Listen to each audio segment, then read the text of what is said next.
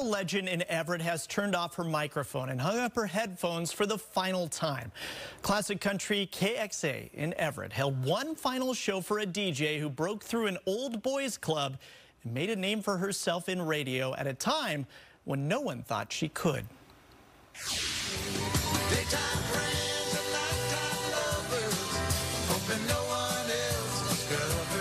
Daytime friends and nighttime lovers. I see what he's doing there.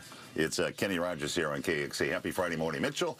And Moffat one more time. Classic Country KXA in Everett is gearing up for a very special show. Still waiting for the arrival of the one and only Charlye Parker. She's breezing in on a, I don't know, magic carpet ride or something like that maybe, huh? When morning DJs Stitch Mitchell and Anita Moffat heard the news that one of their colleagues was hanging up the microphone for good, hey, Charlye, they knew what had to happen. You know, push you to this microphone right over there. But this isn't just any colleague. This is Charlye Parker. 60 years in radio, and today is your final show there. How about that? A remarkable chance to live a remarkable life. A legend, a trailblazer with over 50 years in radio.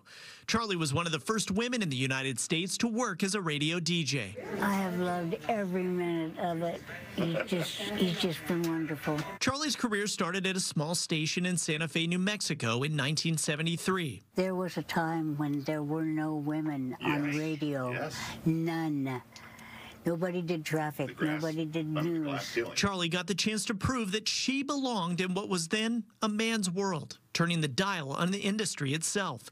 She worked her way up to Albuquerque, where program directors told her to be successful, she needed to be sexy. But what I found was that women, nobody will accept anybody trying to be sexy, trying to be sweet, trying to be cute.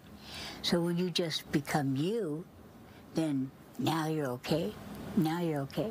Her authenticity made Charlye a star. Shortly after, she got a job in Everett at country radio station KWYZ, becoming the first woman with her own radio show in the Pacific Northwest. After another stint at Albuquerque, her big break came back here in Seattle. 1982, she was offered a job at country station KMPS. When I hit Seattle, I knew that if I didn't succeed, it would be a very long time before a woman got another chance.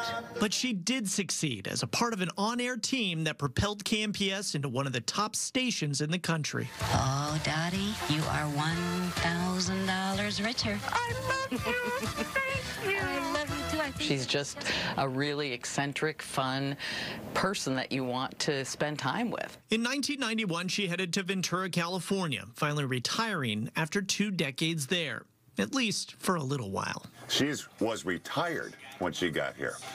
Heard the radio station, said, like, I got to get back involved into this. So that was 12 years ago. Walking into the studio was walking into another world. And for the last 12 years, Charlye came into KXA in Everett on the weekends to host her show. I am 80 years old, 3 months past 80 years old.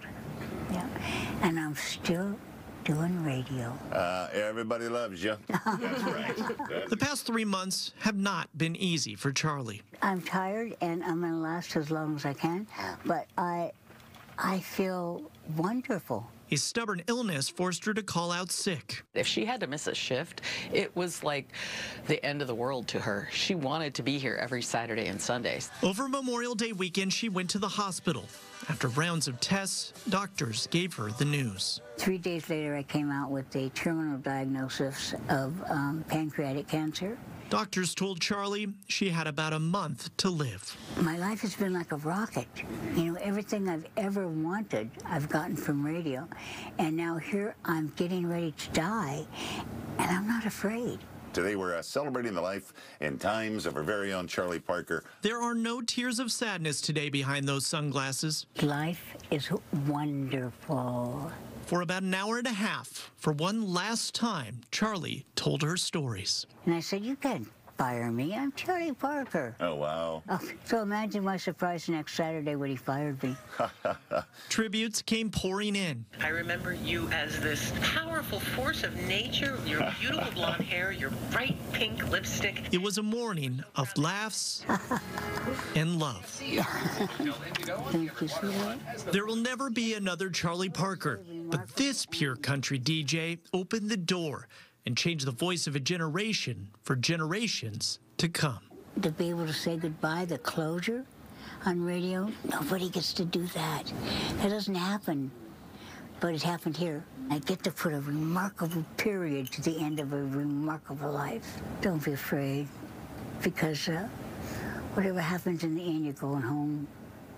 Doesn't matter what you believe that home will be, you're going home, and that's all I care about. You know, remarkable end. Just 36 hours after our interview and her final show, Charlye passed away at home in her sleep. KXA will continue to honor her legacy on the radio this week, celebrating over 50 years in the business and the impact she's made on her listeners. And Bill, she loved radio. She loved her listeners. Yeah, and I think the feeling was mutual.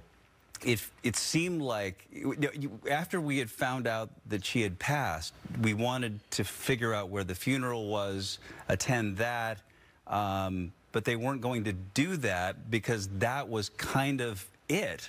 That last broadcast. According to Charlye, this was as good as it was going to get. She heard from all the people she loved. She got to do her favorite thing one last time, and it was just such a special day for her. Yeah. And it was a fitting end for an amazing career. And the very next day, she passed away. And like she said, she wasn't afraid. Yeah. That was it. Yeah. All right, Brian, great piece. Thanks. Thank you.